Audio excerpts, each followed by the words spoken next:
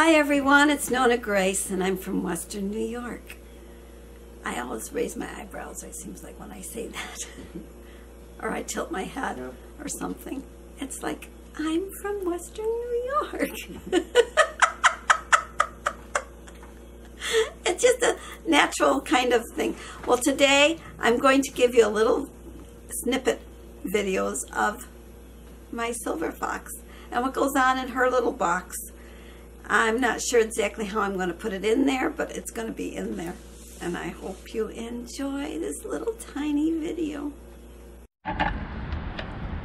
This is why I have to keep looking under Silver Fox, because the hens are laying eggs right on top of her in the same box. Like, really?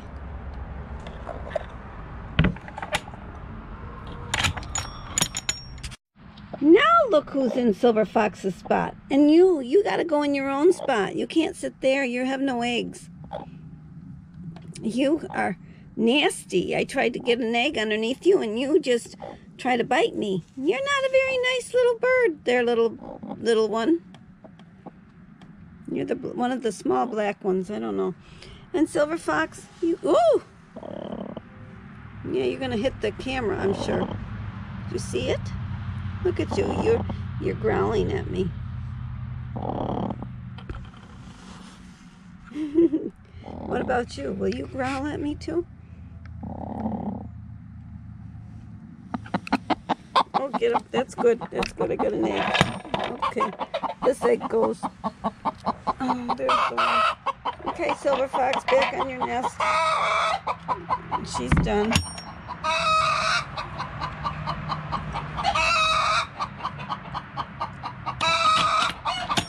Okay. And she's back on her nest. Whew, I had to push her off the other nest to get her on her nest. Thank goodness she's on it.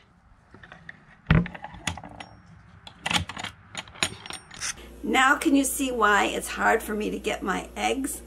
I actually have to put a cap over top of Silver Fox's head to get the eggs. Or, like you saw, one of the hens got up. That one was snapping at me. It's like they're protecting those eggs. It's like, you can't take these eggs. These are Silver Fox's eggs. And she gets up and I get the eggs. Now yesterday there was 3 eggs under there and I got 2 of the eggs, but when I reached for the 3rd one, man, she could have got me. She was really snapping, trying to bite me. And did you hear Silver Fox growl? They actually growl at you. They have such evil little eyes. They're small and beady, and when they're happy, they have a whole different look. When they're serious, they have a really mean look, and probably like humans. Humans probably do too. You know, I wanted to tell you the story, and I forgot to tell you yesterday. If you stay long enough, you'll hear this story. But if not, if you've gone, goodbye to that person. But anyways, I told this story before, and it was about the bubble, because everything in this world is gone topsy-turvy. It's like we're all afraid of something that you can't see. And the thing is, I was watching a video today, and it was talking about how they can test you today and you're negative, but test you tomorrow and you could be positive. So you'd have to be tested every single day to find out if you're negative or not. And those that are negative need to continue to be diligent in trying to stay negative by not thinking, oh, well, I'm okay, so I can do whatever I want. No, you have to continue. But the story that I wanted to tell was about the bubble and the kingdom of trouble. I think some of you have heard this story, and those of you that haven't, this is my little story. A long time ago, there was a kingdom, and in this kingdom, there was a king, and while the king was outside, a bubble came floating into the kingdom. It came up over the big wall and it floated right down into the kingdom. And he called his javelin throwers and he says, get rid of this. It's trouble, trouble. This thing is trouble. Get rid of it. So he told the javelin throwers to throw their javelins. They threw them and the javelins would bounce right off. So then he called his archers. He says, trouble, this is trouble. Get this trouble out of here. And so the archers drew back their bow and they their arrows went flying, but their arrows would hit the bubble and bounce right off. So then he called his hatchet throwers. He thought, sure, they've got to be able to do this. And so the hatchet throwers threw the hatchet, and the same thing happened. The trouble was just bouncing everything off of it.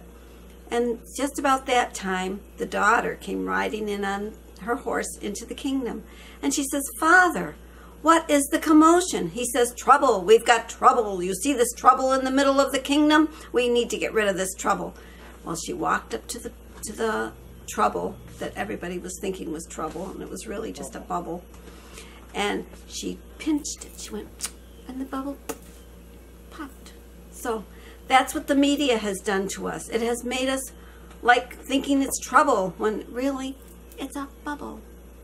So treat it like a bubble and you will stay safe. Treat it like trouble and you'll find the trouble that you're looking for. So that's my video for today. I hope you enjoyed the story. Are you medical, or is No, that your opinion? that's my opinion on this story. That's my interpretation. Oh gosh, he's always doing that to me. I know. Keep you safe. Got to keep me safe. That's my interpretation of the bubble story. So if you look at things as trouble, it's going to be trouble. You look at things as a bubble, and it'll be a bubble. So just take care of yourselves. Wash your hands, like they say, and you'll be safe. And stay away from crowds. Stay home. That's the best thing. Okay. That's it for today. Bye.